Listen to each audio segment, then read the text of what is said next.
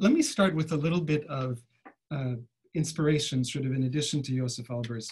This is a picture of Honora O'Neill. She's a philosopher at Cambridge University, and she gave this absolutely remarkable series of lectures on BBC Radio back in 2002. And you can actually still hear these lectures online.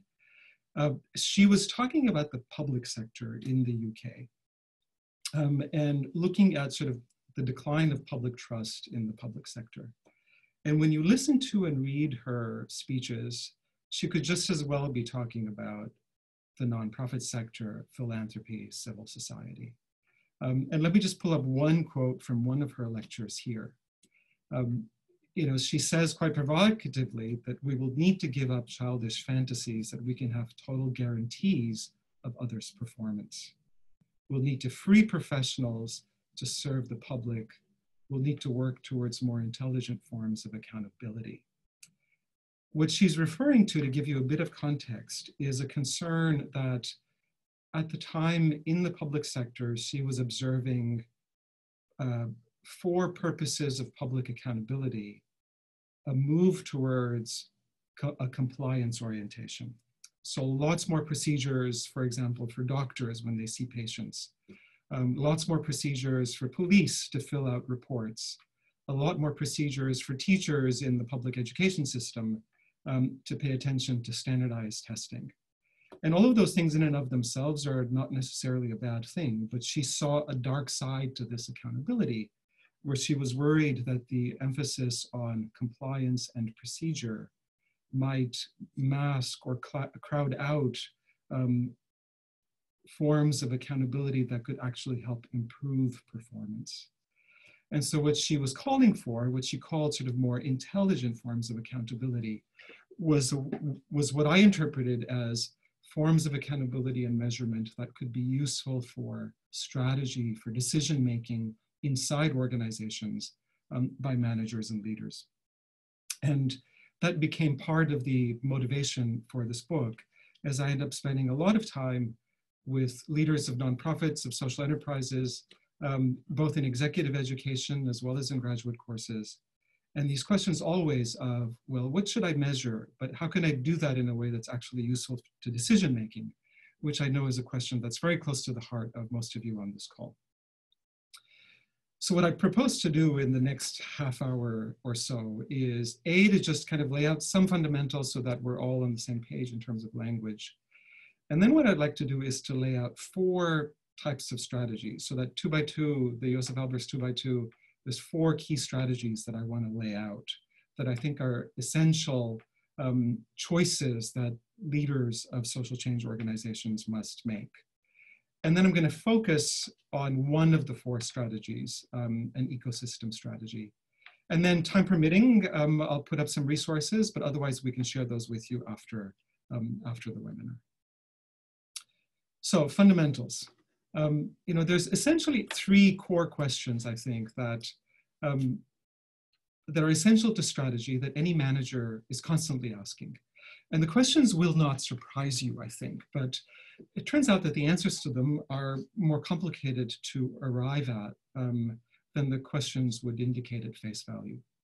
So the first is obviously this question of what do we seek to achieve? And to draw on a different philosopher, Friedrich Nietzsche, the German philosopher, he is supposed to have said that the most common form of human stupidity is forgetting what we were trying to accomplish.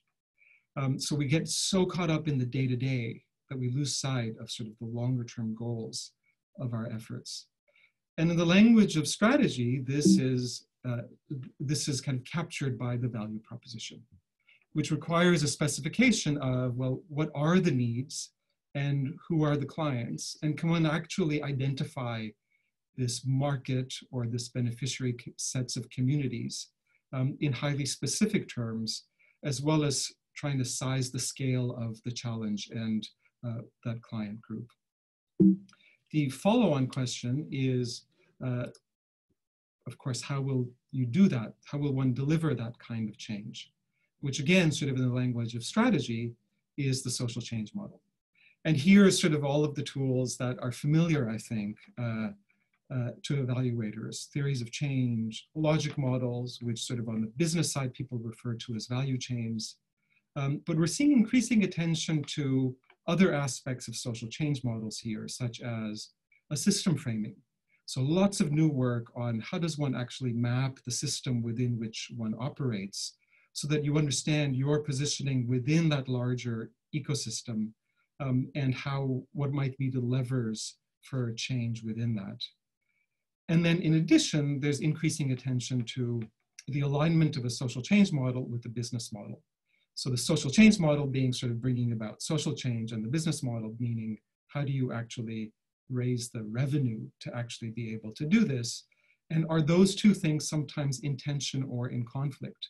You know, is how you raise money in conflict with how you actually spend it? In any case, to make a long story short, these four components are what we're seeing as quite essential to a social change model as one set of strategy questions. And then this leads to that third critical question of how will we hold our feet to the fire, which is an accountability question. And you'll notice that the two sub-questions there of accountability for what and accountability to whom map on directly to the questions in the value proposition, making this a virtuous circle of sorts. As I wrote this book, these questions, I framed them with the manager, with the leader inside a social change organization in mind, rather than from the perspective of the external evaluator, external funders. I frame them from the perspective of what is it that the agent of change is actually looking for, the organization of change. So three fundamental questions of strategy. And I want to kind of pick up on one aspect of the social change model, which will be familiar, I think, to everybody, the logic model developed in the 1960s. I want to say two things about it, without going into sort of the components, since that'll be familiar terrain for you. The two things I want to say are, if we were to put a box around the logic model, that dashed line running down the middle kind of separates what the organization has control over, that's the left-hand side, and what you have decreasing control over, the environment, what actually happens in society as one launches an intervention or a set of activities. And so managers are always concerned about what do I actually have control over? So this issue of control needs to somehow factor into the decision-making calculus of a manager, as well as what they reasonably feel they can take credit for in terms of actual performance, in terms of actual results. The second aspect of this is, well, to what degree do we actually understand cause and effect in this chain, right? So the common critique that the logic model is too linear. That doesn't mean we throw the baby out with the bathwater. It can be quite useful, but recognizing that as we move into sort of less certain cause-effect models, high uncertainty about cause and effect, the linearity of this breaks down. And so this perennial question of what to measure, in the hundreds of executives that I've taught in exec ed programs, this question just constantly comes up. So the Cliff's Notes version of this is, well, it depends on your strategy. And so can we develop a way of thinking about strategy that helps managers clarify different types of strategies that they might choose from? And where I'm going to go next is the 2x2, which articulates two contingencies that strategy is dependent on. The first is this uncertainty about cause and effect. And the second is the degree to which one actually has control over outcomes. And this varies considerably, as you well know. So this leads to four primary ideal type strategies, and what you measure follows from that. Part of this project also aims to push back on the normative view that any social change organization should always measure outcomes, sort of as far down that logic chain as possible.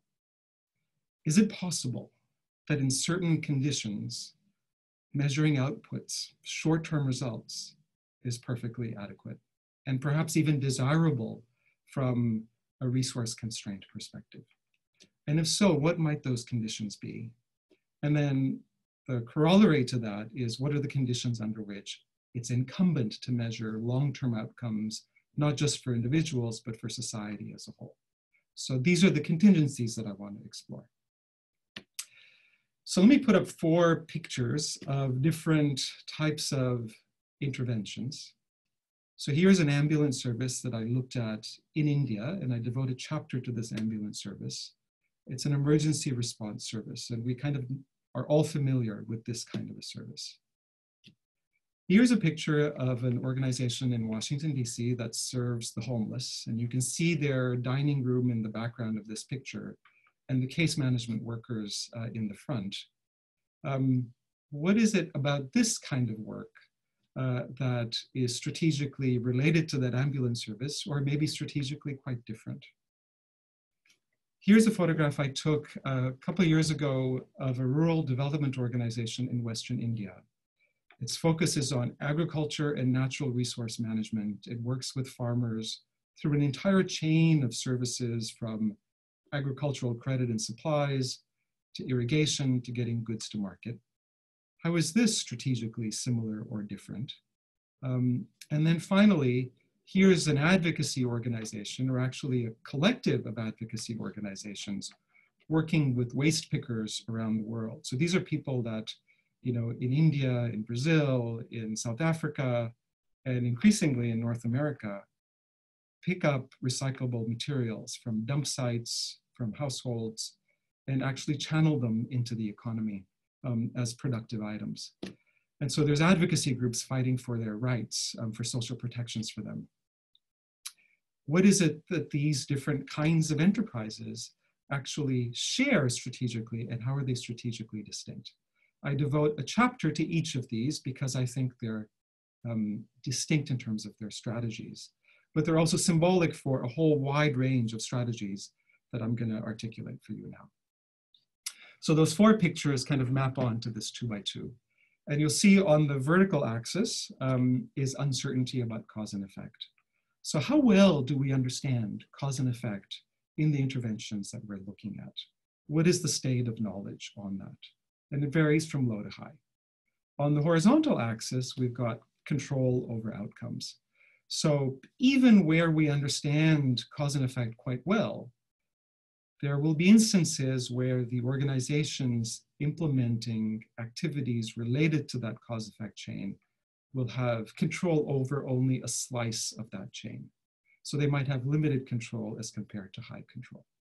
So that's the dimensions of the 2x2. So let me begin filling this out.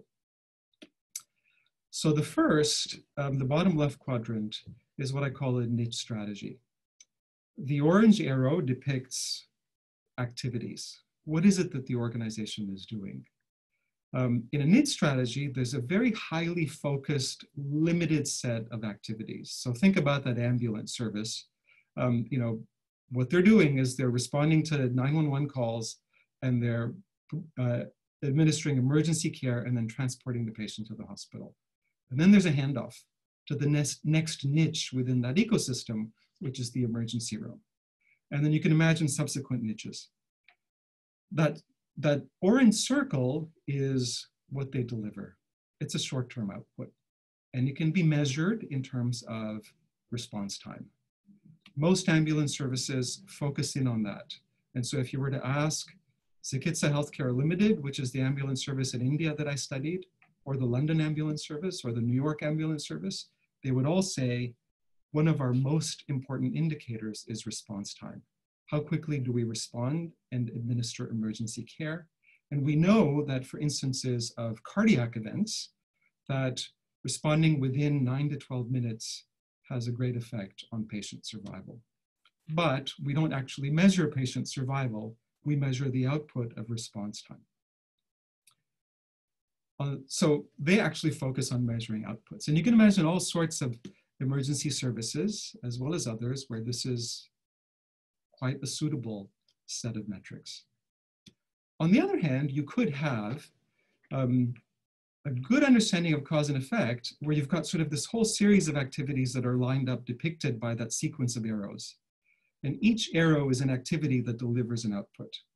So think here about that agricultural development organization. That first arrow is their supply of credit so farmers can buy seeds and fertilizers. You can measure the outputs. Are people getting sort of adequate credit and supply of this material? The second arrow might be farmer-based training, irrigation services, land and water conservation. And the third arrow might be getting good to markets. That potentially, as an aggregate, leads to a set of outcomes, which is that open orange circle. Increases in household and farm incomes, reduced migration from rural to urban areas in the off-season, and so on. And so here we can actually begin, through an integrated strategy, to actually not just measure outputs at each stage, but actually those components add up to more than the sum of the parts. We can actually get to outcomes. So what happens up here? In an emergent strategy, we're looking at instances where the understanding of cause and effect is pretty limited. So our logic models have lots of assumptions in them. Our theories of change are filled with hypotheses for which we're not really sure about the evidence. The challenge for organizations in this space, and I think a lot of policy advocacy work falls into this, and I want to point to Julia and Tanya's work on sort of looking at different types of advocacy models, as well as a piece that they did where they identified types of interim outcomes for advocacy that was very useful for me in thinking about this quadrant, where I think any organization, as far as they can go, they can reasonably measure their influence, which is a set of interim outcomes. So it might be influence on policymakers, on legislators. It might be influence on some other set of experts who then influence policy. The reason why I've sort of got this circular, sort of constant looping visualization here is, in studying such organizations, it seems to me that what they do well is they have an end goal in mind, which is that interim outcome depicted by the filled circle surrounded by the open circle, but they don't know how to get there. So they're constantly iterating and adapting. And in fact, the way that they got there for, say, influencing healthcare policy during the Obama years is completely different from how they would influence healthcare policy during the Trump years. And so they're constantly having to adapt. Notice how different this is from the NIT strategy right below it, where that kind of adaptation and innovation might actually be counterproductive for the ambulance service, where you want really tightly controlled protocols to do the same thing highly consistently with high quality control. Which finally takes us to the most complicated and complex quadrant, where we don't understand cause and effect very well, but yet there's an attempt by organizations to increase their control over outcomes. So this is what you might call an ecosystem strategy, what folks at FSG have sort of called collective impact, what others talk about system level change. And here the challenge is, in order to produce long-term outcomes, the challenge becomes actually orchestrating the work of multiple different actors towards a common set of goals. So those arrows depict different actors working on some piece of the problem, delivering a set of outputs that in combination can actually move the needle on the problem, which is outcomes. And so this is the four archetypal strategies. I want to spend a few minutes talking about a homeless serving organization that actually moved from a NIT strategy, which was serving warm meals, to an ecosystem strategy, which was actually orchestrating the work of about 100 organizations to actually reduce and over time try to actually end chronic homelessness. So here I've put up those images that I showed you earlier, each of which characterizes these four different strategies. And I devote a chapter in the book to each of these because they're archetypes that might have implications for the work of other kinds of organizations. Let me make a few sort of midpoint summary remarks here, and then we can maybe take a couple of questions on sort of the 4 archetypes, or I can move on to talk about ecosystem strategy. The key point I want to make here is that strategy is a choice. And so it's not necessarily true that a particular intervention is a particular kind of strategy. A homeless serving organization can choose a NID strategy, or it can choose an ecosystem strategy. That depends on the goals as well as our understanding of cause and effect and control. Depending on the strategy chosen, it will require a different or a distinct internal system for performance measurement and accountability. And I make no judgment about the 4 quadrants, so it's possible to be high performing in any of those 4 quadrants. But ultimately, one has to make a series of choices. Tanya, would this be a good moment to take a few questions on the 4 archetypes, or would you prefer that I kind of move on to say a few words about the ecosystem strategy in particular? Actually, let's move on, but I want to ask folks to, if you do have clarifying questions about the 4 strategic approaches, please put them in the Q&A box now, and we'll start with those when we end with your presentation, Alnoor, and then dig into the particulars around the ecosystem strategy. Okay, sounds great. So let me forge ahead. So I want to talk about this organization in Washington, D.C. called Miriam's Kitchen, who I've known for about 15 years. And I've watched them go through this shift from a niche to an ecosystem strategy. So the original Miriam's Kitchen was what you would expect from a soup kitchen.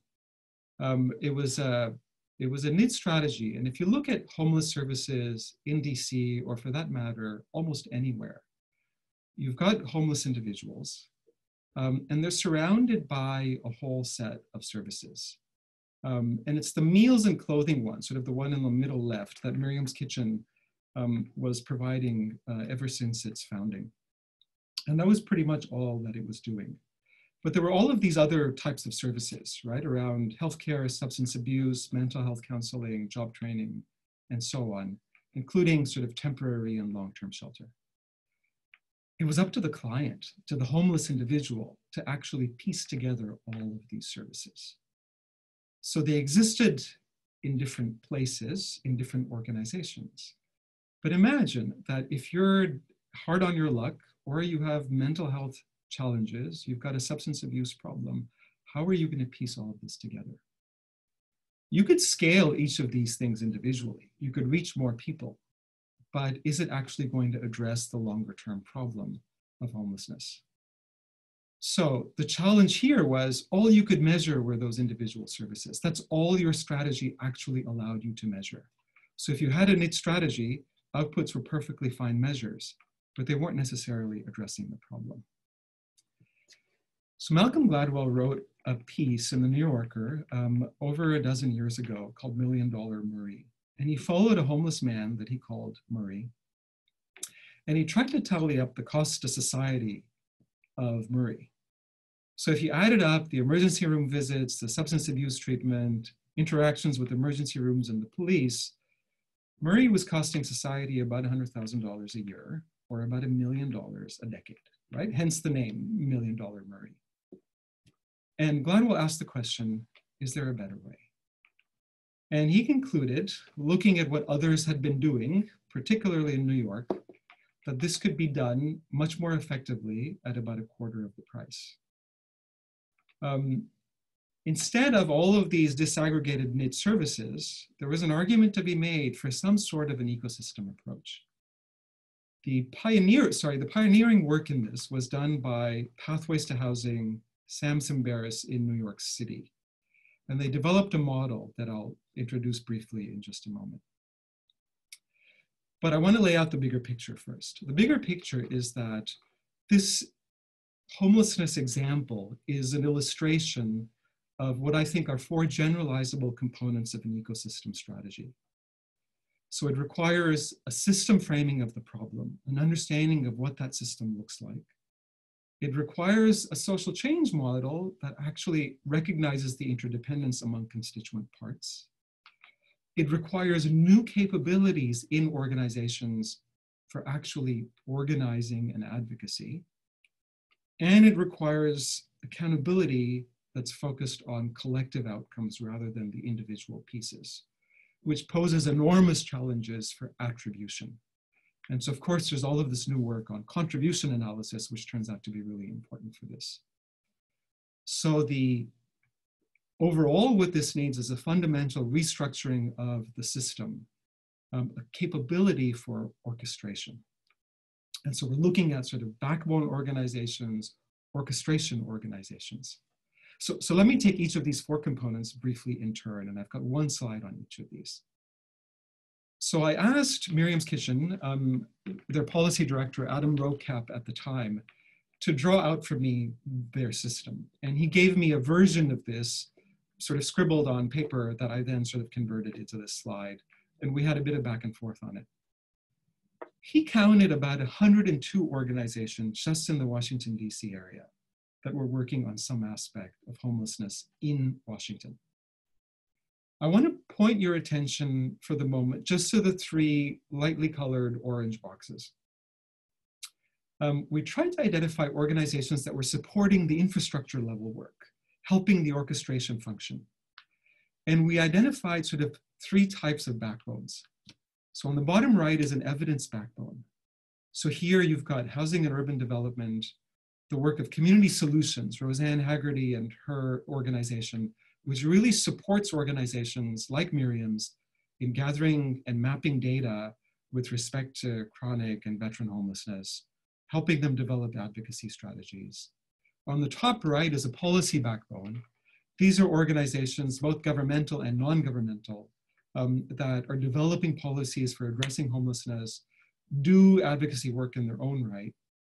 And then that orange box in the middle is the community backbone, which is much more localized, where Miriam's Kitchen played a central role in bringing together a whole bunch of its partners, other network organizations in the DC area to actually push collective action towards addressing homelessness. But it required an understanding of what was already happening and Miriam's positioning, which is the 2 gray boxes, within this broader system. So that's part 1, system framing. Part 2 is, well, then can this lead to creating a social change model that recognizes interdependence? So instead of that fragmented series of niches, the model here was housing first, or permanent supportive housing, which is now becoming much more widespread across the country. And the challenge here was not placing the onus on the client, but on the service providers to actually coordinate among themselves. If you could do that, what would you measure? You would not only measure the quality of services, the outputs for each of these service providers, but now all of a sudden you could measure collective outcomes. And that footnote suggests one of the early studies showed that people that went through the housing first model, housing retention, one of the key outcome measures, was 88% of people placed in housing, as compared to the old model where it was only about 47%. The challenge, of course, here is that you've got weak attribution, right? You can see sort of collectively the needle moving on the problem, but you can't attribute it to any single intervention. The third component, which Miriam's and others needed to develop, was a capability for organizing. So there's a funnel. Not all homeless individuals are the same. You could segment them into these 3 categories: a vulnerable category that needs permanent supportive housing, a less vulnerable category that can be rapidly rehoused, and then an even less vulnerable category that could benefit from sort of one-time financial assistance. And then you could wrap around all of these customized services much more efficiently to serve those needs. So part A of that organizing was, could you develop a measurement instrument to assess vulnerability that everyone would use to then segment this client market? But even if you could deliver or build that vulnerability assessment, which it turned out actually was already in the works by other organizations, you would actually then have to go out and assess every homeless client. So there was a massive undertaking to actually do that. So in 2016, there's an annual count in January across the country of homeless people in a single night. The estimate for Washington, D.C. was about 8,000 people. So Miriam's organized with others to apply this vulnerability assessment tool to every single homeless individual in Washington, D.C. So imagine this task, training about 800 staff from 102 agencies to consistently apply this common assessment tool. They completed over 12,000 unique surveys, which you notice is a number that's about 50% bigger than the original tally of homeless individuals, which suggests that the original tally was a severe undercount, and even the 12,000 might be an undercount. But you've got some real data there in a shared database. You can segment the market. You can now lobby City Hall, so another capability required for advocacy, to actually now lobby for money for permanent supportive housing. And if you could place people in housing, then you could wrap around these customized services to them. Which then enables you to get to the fourth piece, which is accountability for collective outcomes. So this is the segmentation on that vulnerability index. And in the interest of time, I'm going to kind of push ahead here. But you see that sort of those blue bars, which on the right-hand side is depicted in a pie chart. This is the percentage, 51% of the people surveyed, of the 12,000 people surveyed, were identified as highly vulnerable and thus eligible for permanent supportive housing, which meant that all of a sudden you needed to find 6,000 placements in terms of housing and housing availability. So you needed to lobby for that amount of space, not only City Hall, but housing developers and housing owners. So if you were to look at trends in terms of homeless numbers in the Washington, D.C. area over this 10-year period from 2007 to 16, you see sort of the top line, homeless individuals, the dashed line, has stayed pretty much the same. Because there's this, even if you're placing people out of homelessness, there's an inflow. You see the dotted line, people in families, is actually going up. This is true in DC, this is true in Hawaii, this is true in New York. But if you look at the two categories that Miriam's Kitchen focused on and galvanized others to focus on, chronically homeless individuals and military veterans, those are trending downwards. Is it because of Miriam's Kitchen alone? Obviously not. Is it because of the collective work of all of these other players? Possibly. So there's a contribution analysis argument to be made here rather than an attribution argument. So to wrap up kind of the four high-level components of an ecosystem strategy is being able to see this system of 100 or so players in this instance, being able to identify an interdependent social change model, permanent supportive housing or housing first in this instance, being able to build capabilities for organizing, not only organizing other players in the system, but also for lobbying City Hall, and then finally having a set of collective outcomes that one holds one's own feet to the fire for. So that brings us back to sort of these four strategic archetypes, of which I've spent some time talking about an ecosystem strategy. So let me stop there and let's open it up. Excellent. Thank you, Alnoor, very much. And I want to encourage folks to add their questions to the Q&A section as we go. We have a couple already, and I'd also like to pose one just to kick us off. So one of the things that we've observed in our work with foundations who are trying to develop effective performance management systems or measurement systems is that, and actually Avery just posted a question that relates to this, is that there is oftentimes a gap between the amount of time and human resources and kind of carrying capacity that an organization has to even think about developing a performance management system, and the level of complicatedness, right, of the strategy that they're trying to build one for. And when you layer in for foundations the fact that the sort of execution of the work is happening at the grantee level, and grantees then are accountable for or responsible for developing their own or reporting against their own sort of performance measures, sometimes built in collaboration with foundations and sometimes not. What often happens is people default back to a very thin, simple format for performance management that reflects more of that bottom left quadrant than it does the top right. Not necessarily because of a conceptual mismatch, but because of a capacity mismatch. And one of the things that we hear from organizations, grantee organizations in particular, is, and foundation evaluation directors, is that this can often kind of cause harm because it reverts back to a form or a system of accountability that incentivizes the wrong behaviors.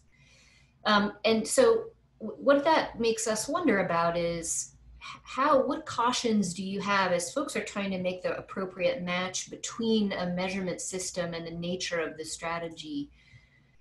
Do you have any cautions or words of wisdom about the potential harm or what happens when there's a mismatch, and what trade-offs people should be willing to make as they struggle with this capacity challenge? Yeah, wonderful and really hard question that I think we're all struggling with. You know, a couple of initial reflections, and I'd love to hear sort of others' perspectives and experience on this. I do think it's important to keep things simple. And by simple, I don't mean simplistic. And part of what I've tried to do in this book is, you know, for each of these strategies, I devote sort of a case study to each. And in the case studies, I was really interested in doing a pretty deep dive on what does this look like inside the organization. Mm-hmm. And so, you know, and particularly in sort of the emergent and the ecosystem strategy components, it would be very easy for this whole thing to blow up in a way that is so complicated in terms of the numbers of indicators, how they connect, that it would be a heavily burdensome task for people to both collect that data and to make sense of it. Mm-hmm. And so trying to keep things as clear and simple as possible, as obvious as that sounds, turns out to be part of the real challenge. And so the way that Miriam's Kitchen and some of its partners have approached this is, you know, Miriam's view is it plays both a niche and an ecosystem role. So on the niche piece where it's sort of serving meals, it's providing clothing, it's doing some case management, it's very clear that it's going to measure outputs, and it's going to identify a small number, a handful of outputs, and it's going to put quality criteria on those. Mm. And those it can do, right? So the case management team can actually measure those itself. The meal services team can measure those itself. And it's not a heavy lift in terms of measurement. On sort of the ecosystem strategy piece, they've been clear about a couple of things. One is they want to keep the eye on the ball of rates of homelessness and retention in permanent supportive housing. Mm. Those are things that actually, you know, sort of the numbers of chronic homeless, Miriam's Kitchen doesn't actually have to measure. These are data that the city provides, that Community Solutions sort of helps map out. And so there's no sort of effort on Miriam's Kitchen's part to actually collect that data. But it's important for Miriam's Kitchen to look at that and to have it front and center. And so they look at that quarterly or even monthly. So they're keeping track of what's happening. And if there's an upward or a downward trend, then they can ask the question, well, why do we think this is happening? And they can develop hypotheses for why they think it's happening, so then they can figure out how to intervene. In terms of retention in housing, if they find that sort of retention among the chronically homeless that are placed in permanent supportive housing is staying at about 90–95%, then they know that it's working pretty well. If it's beginning to fall, and that retention rate turns out not to be hard to track, if it's beginning to fall, then you would need to kick in a process to ask the question, well, why is it falling? Is it falling in certain places? And could we contract an evaluator to help us figure this out? Mhm. But the evaluation questions are driven by business decisions, by social change decisions. The other thing I want to say about this is, there's the emergence of all of these sort of methodologies recently,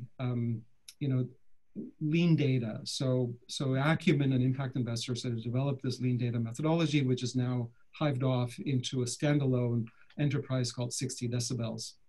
And kind of full disclosure, I was involved as an advisor to them. And we sort of co-authored a piece on lean data in the Stanford Social Innovation Review that laid out the process. What I love about their work is the premise is very simple.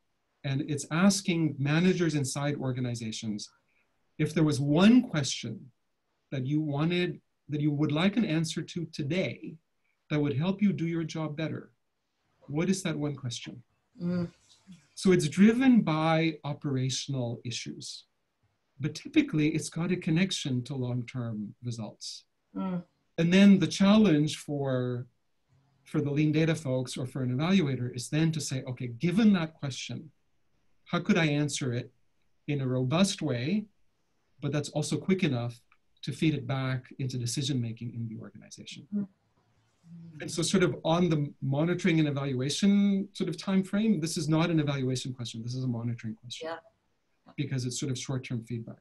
So the lean data work, the constituent voice work that Keystone Accountability does is all sort of within sort of that perspective. And so to kind of provide a short answer to that long-winded answer is, I think it's important to clarify the question that's relevant for managerial decision-making today. And that will help sort of keep focus. Yeah, that's an excellent point. And it makes me think of, I'm hoping everyone else can see the questions your colleagues are posing, because they're all rich and we won't be able to get to all of them. But this actually takes me to Tom's question, Tom Kelly's question about, and pardon me, Tom, while I paraphrase and maybe misinterpret, but Tom's question is about where are we seeing more often sort of a mismatch between performance measurement expectations and the nature of the strategy, right? Where they've done a poor match, and so the data turn out to not be particularly useful for that piece. Or is there a larger accountability structure problem when it comes to the performance management system? And what your response just then made me think that I want to articulate what I think that the latter piece means, where we see many performance management systems actually being implemented in foundations for the purpose of reassuring the board, which loses the connection to the managerial decision-making imperative, right? So all of that energy gets spent on producing a set of data to make a board feel good about where things are going. And at the end of the day, then no one really has the data they need to make any of those decisions. So I feel like that represents a pretty big mindset shift in the philanthropic sector around who the audience for performance management work and measurement work actually is, that we maybe have lost. We've tried to conflate that sort of board accountability with the managerial accountability work.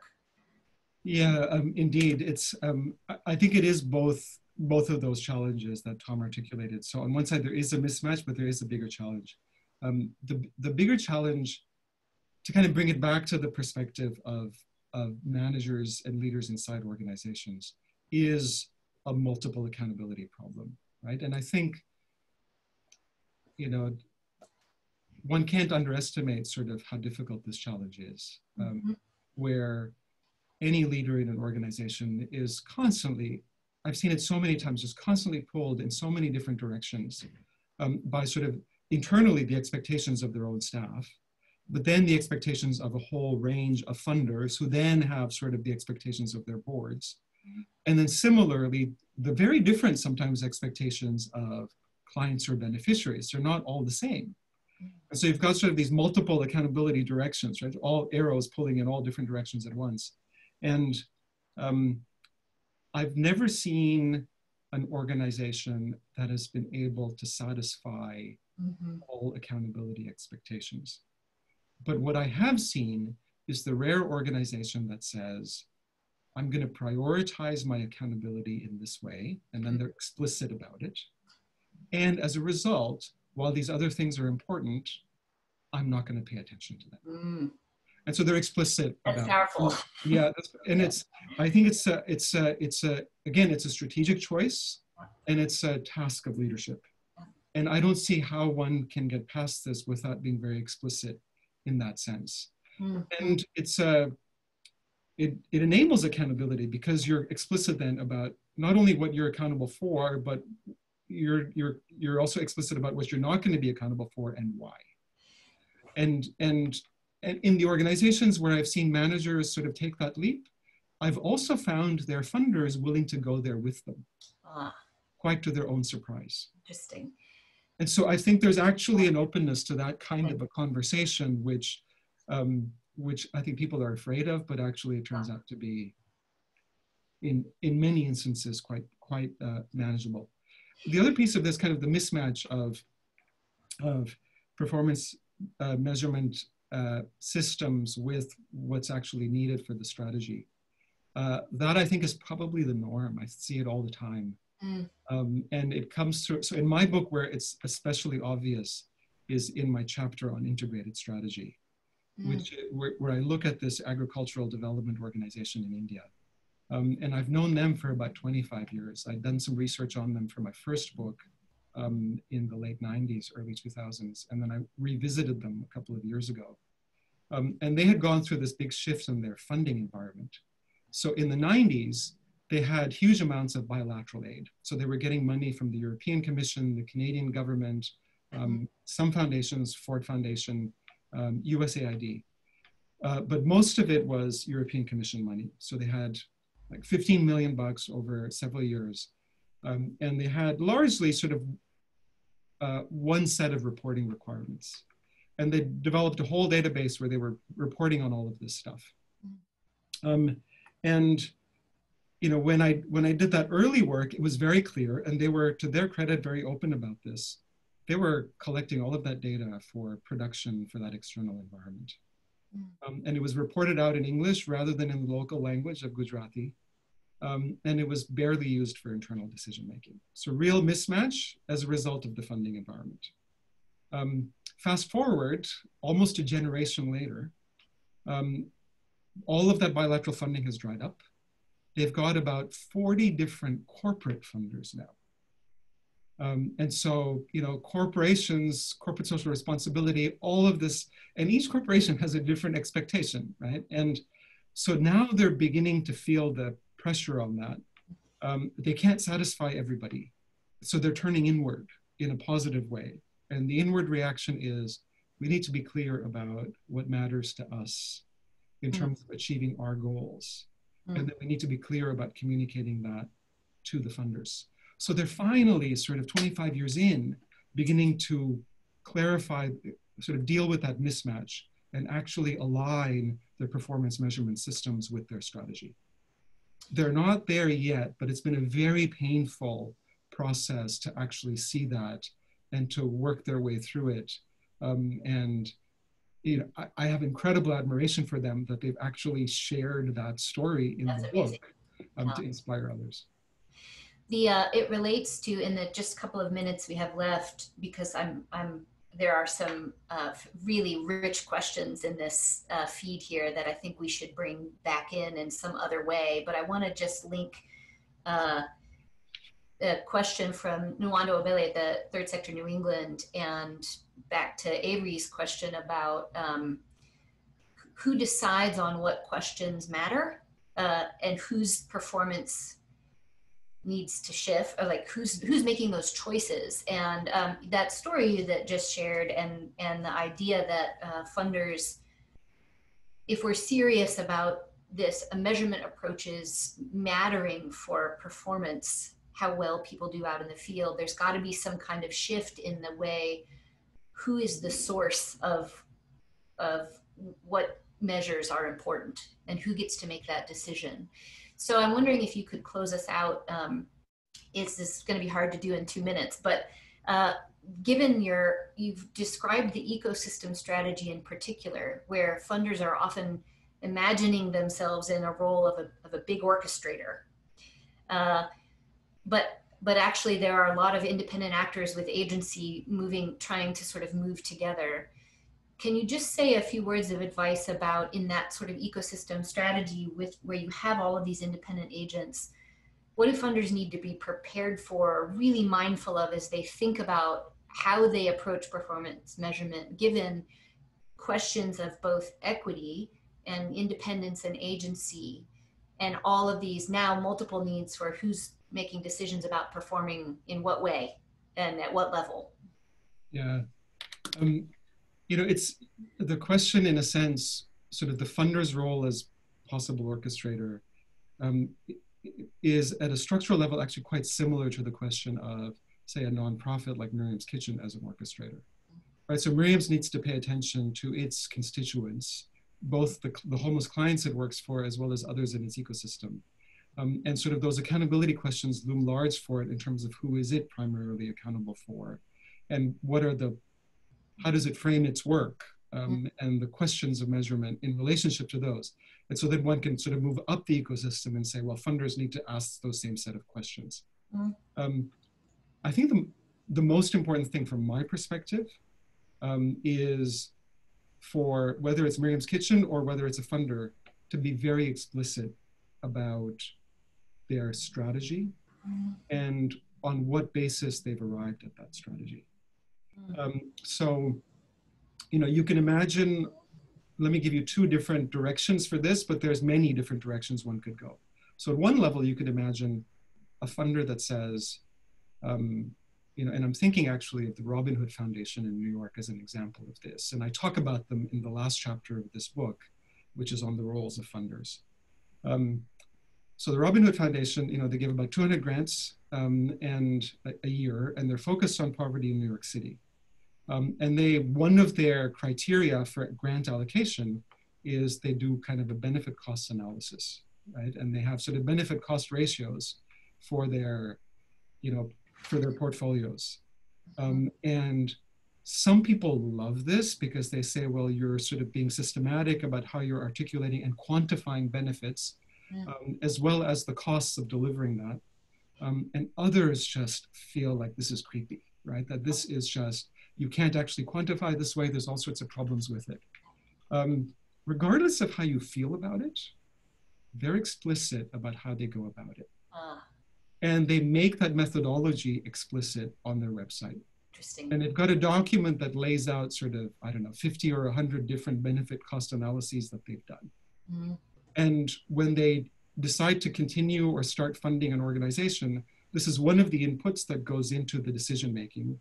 And their board looks at sort of these benefit cost ratios for 50 organizations every quarter. So they look at this for 200. Whether you like it or not, they're explicit about it in a way that can reasonably be challenged and questioned. And so I think the first thing is to actually be transparent, be explicit, share your reasoning, your logic, so that it can be improved and challenged.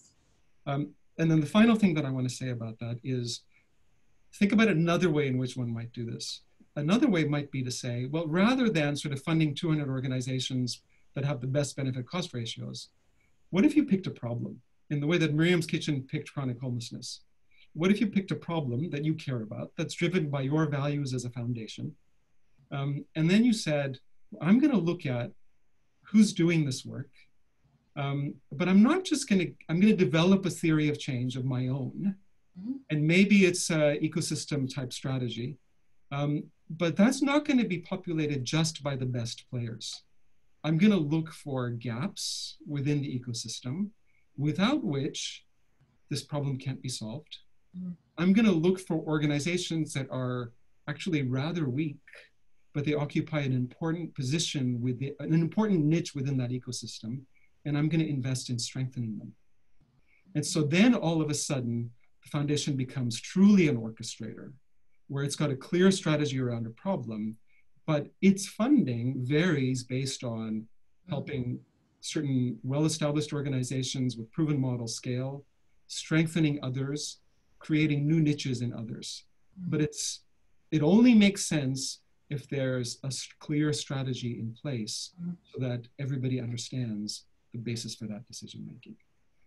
And it's rare, I think, to see that kind of strategic transparency at the foundation level. There's Alnoor, we are at the end of our time together, and I am personally frustrated because I think we could talk about this for 5 more hours at least. I want to thank you and say to everybody who's joined us, we have the questions saved in the questions that you've posed to each other that we'd like to capture and engage on. And there is a Slack channel for folks who are members of the Evaluation Roundtable.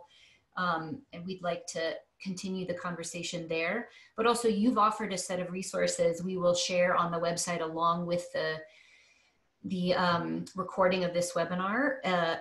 What I hope everybody takes away from this, or at least what I've taken away from this is well, several smaller points, more specific points, but the big picture for me is, goes back actually to the very first quote you opened with from Alnoor O'Neill about really thinking about more intelligent forms of accountability, that where we can actually see that our approaches drive performance and effectiveness instead of falling into the compliance trap.